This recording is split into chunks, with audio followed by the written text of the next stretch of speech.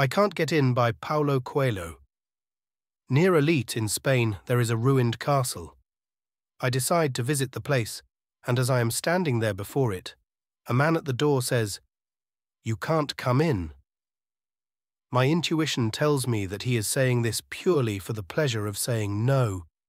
I explain that I've come a long way. I try offering him a tip. I try being nice. I point out that this is, after all, a ruined castle.